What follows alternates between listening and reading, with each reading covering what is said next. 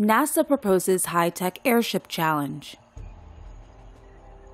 NASA is considering a stratospheric airship challenge that aims to build airships that can stay at high altitudes for longer durations. The first tier of NASA's airship design challenge requires an airship with a 20-kilogram payload to stay at 20 kilometers above Earth for 20 hours. The second tier of the challenge requires an airship to carry a 200-kilogram payload and stay at the same altitude for 200 hours.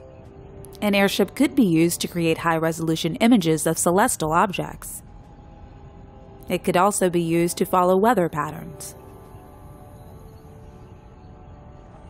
Airships can stay in a fixed location against air currents, which gives them better downlink capabilities. The competition could take place over the next 3 to 4 years. TomoNews.net is throwing $100 bills of the 20 funniest comments on our website every month, only at TomoNews.net.